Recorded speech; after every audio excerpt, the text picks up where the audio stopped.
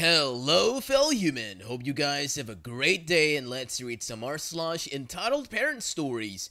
To the first one, entitled Sister-in-Law Cuts My Child's Hair. This took place in 2011, so I don't remember the exact conversations. The cast is me, my lovely self, LP, life partner and the father of my child, S, son, EB, entitled Tramp, sister-in-law, CB, EB's C-word boyfriend. Back in 2011, my partner, son and I were at a really low point in our lives. We were homeless, living in a tiny RV, struggling but trying our hardest to better our situation. The RV eventually broke down in the middle of nowhere, and EB and CB offered to look after our son while we sorted things out. This was before we found out how much of a tramp she really is. We were grateful and thinking of our child's well-being because he was like 1 year old at the time. The last bit of relevant information is that I was letting S baby hair grow out because I wanted to eventually braid it and cut it as a keepsake, and EB knew this. Now for the actual story. As I mentioned before, EB and CB had offered to look after S while we stayed with RV and tried to fix it, and we accepted it because we didn't want our baby to stuck out in the middle of nowhere. Baby S had beautiful dark curly hair that came to his shoulder that, as I said, I wanted to braid for a keepsake.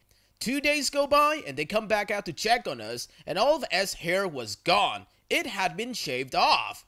I was heartbroken and seething. I walked up to EB and CB and our conversation went something like this. Me, like, what did you do to S' hair? EB, while giving me a smug grin, I cut it off. Me, why did you do that? You knew I was saving it. EB, it was too much work to take care of. I didn't want to deal with it. CB, you're in no position to be complaining. We took S in out of the goodness of our hearts. What is done is done. Get over it. I had to let it go because at least son was safe. We eventually got the RV back into town, and then a few weeks later, we get into a shelter program for families and could take the son back. So, when we got him, my son was noticeably thinner and had a large poison oak rash. When asked about that, she complained that he ate too much and was a little piggy, so she only feed him when her daughter ate, and only as much as she ate. The rash was from CB touching son after wading through poison oak. Well, you've got every right to be mad, and I'm glad you were able to let it go for your own sake. On to the second story. Mom forces me to give my sister my car. A little backstory. I'm currently 29 and happily married. My wife's job has afforded me the ability to have good healthcare, including counseling for mental issues. We have been planning on having kids soon, and a few years ago, I thought it would be a good idea to start myself out. I've been doing really good with it and organizing a lot of my past. I always thought things weren't that bad for me and I had a good family and good life, but while sorting through the memories, my therapist and I have definitely identified trauma caused mostly by my mother. To put it simply, my younger sister is her favorite. I'm not sure if it's because she never wanted a boy or because she sees all men as evil. It's a little ironic because I grew up without religion and her dad always said I would go to hell because I'm not baptized, but she sees my gender as an original sin of sorts. Kinda screwed up. So about 6 years ago, I had just graduated from college and had my car repossessed since I was out of a job. My grandmother, mom's mom, had given me $2,000 to buy myself a car, partly as graduation gift and partly because I really needed help. Since my wife was still in school and hadn't actually started working yet, she's a military officer, I was trying to pay my own bills with no steady work and a degree that was useless. My dad, who has had a really rough time of causing it a lot of my family's financial hardships, put his godlike skills at buying and selling cars into helping me find a decent junker I could use. Since he didn't work, he spent a lot of time with me teaching me a lot of his trade so I could research cars, negotiate, and come away paying a good price for something that steers and stops. I ended up buying a 1998 Honda Accord for about like $800, a great deal from $1,200 asking price. It had a broken windshield and the radio was missing out of it. Not to mention the door handle was broken on the driver's side, so it was difficult to open. It turned out to be a great car. The engine and transmission were solid, and I invested the rest of my grandma's $2,000 into it to fix the windshield, buy a new stereo, and buy a new handle.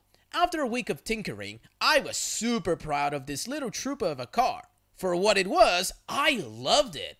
Fast forward a year or so, and I got married. My wife had bought a car for herself after graduation, and we were going to be stationed out east while she went for a master's degree.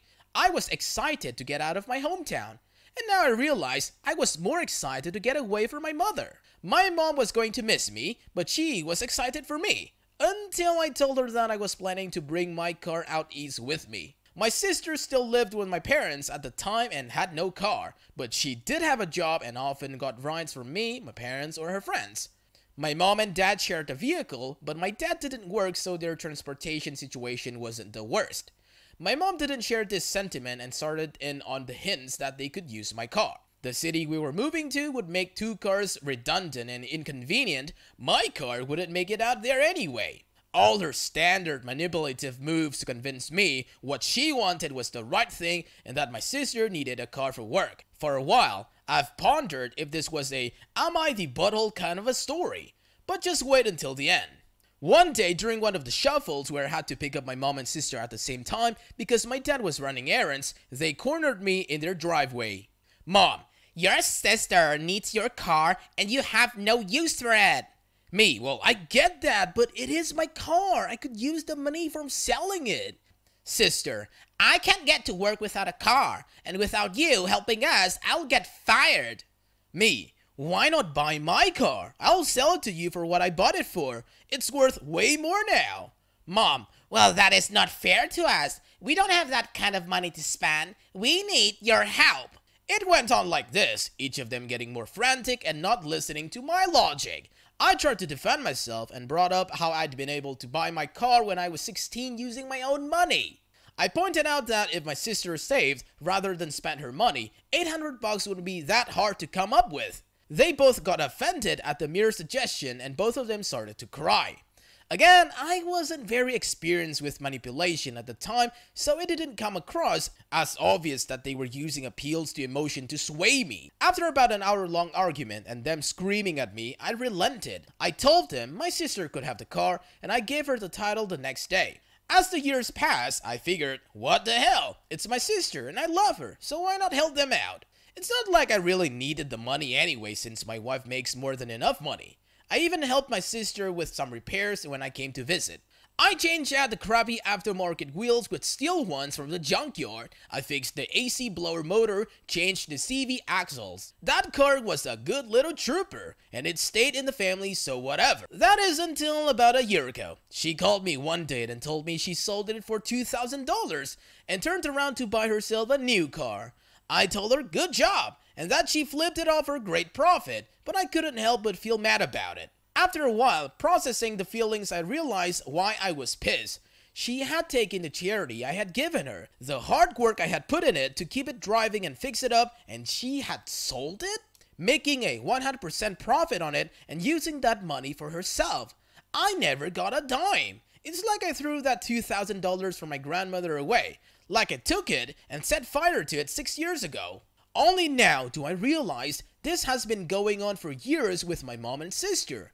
So many screwed up memories from my childhood, all of which revolved around me having something and it being taken away because my mom didn't know how to properly communicate. Or just wanted to make it fair for my sister who always lived the easy life. And yet, she's the one who has self-diagnosed depression and anxiety. I love them both, and it makes it easier to now that I don't live near them.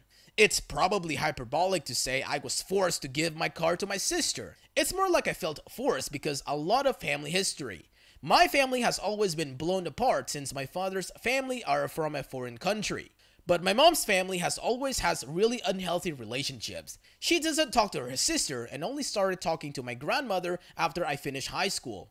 I have deep-seated fear for my children to grow up the way I did, with family problems and people not speaking to each other. So because of this, I feel like I have to say yes to my mother to prevent history from repeating itself. Also, a few of you have asked about my father, so I figured I'd give more info. He was a very good salesman, like really good. Many years of experience and made our family very wealthy through elementary school and junior high. But then, financial troubles came in, partly itself inflicted by my dad, but partly because of the housing bubble crash in 2008. He spiraled into depression after moving away from us to find better work and became addicted to painkillers. This drained any savings they had because his only thought was getting more pills to chase away the pain. Plus, his mother, again, who lived overseas, developed Alzheimer's, and this only made things worse for him. He has been recovering for a long while and even got back into business after he got clean, but a series of crappy dealership owners have destroyed what little confidence he had left. The way I see it, after making my mom have a comfy life for so many years where she didn't work at all, he deserves the retirement he ruined. Oh, don't get me wrong, he's not a saint. But he's the only one that cheered for me and tried to make things truly fair between me and my sister. In a way, he's the only parent I truly love, so I probably make excuses for him. Yeah, man, your family sounds really toxic to me. Good job on moving. The third story, entitled On threatens to sue me again. I'm 17 years old female and my cousin is 19 years old female. I go with entitled On is EA and entitled cousin is EC. Okay, so let's get into the backstory. I've not had any updates on EA and EC. This has been great. I've been posting my art on my social media without any complaints. Until I started doing Mandela stand aesthetic drawings. The following conversation took place last night. EA, I thought I told you to stop drawing. You cannot post art that does not belong to you on socials. Me, what? All of my art is original. The most I've done is looked for inspiration from other artists, but I would never take someone's art. EA, that is a lie. You have stolen all of your drawings from EC. I do not want to pursue legal action against you. I will be speaking to your parents about this thought. Me, okay, go ahead and do that. I would like to see some of EC's art that I have stolen. I would also like to see the original drawings and not mine. When you send photos, we can actually talk. EC sends me the photos of Mandela's drawn in colored pencils. EC sends me pictures, miniature drawings that she has done. Me, well, you are aware that you do not own the rights to drawing Mandalas, right? EC, don't talk to me, talk to my mom. EA, EC invented that art style. I would like to know why you call them mandalas when EC calls them mirrors. You really need to look things up before trying to steal someone's ideas. Me, okay, so many things are wrong with what you just said. The final thing that I'm going to say on this until you talk to my parent is, please do some research on mandalas.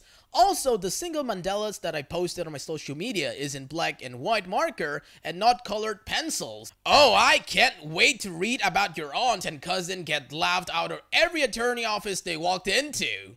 The fourth story, entitled Mother Demands My Prize Money.